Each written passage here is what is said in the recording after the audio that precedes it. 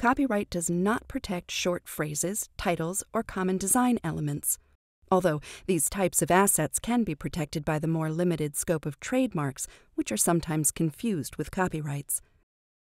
In simple terms, copyright grants exclusive rights to authors of creative works, while trademarks generally protect marks used to indicate the source of goods and services, and they are meant to protect the interests of consumers as well as the trademark owners. Slogans, logos, catchphrases, company names, and characters are usually the subject of trademark protection. But where there may be creative originality in some of these works, like a logo design or an illustrated character, these are also commonly protected by copyrights and trademarks.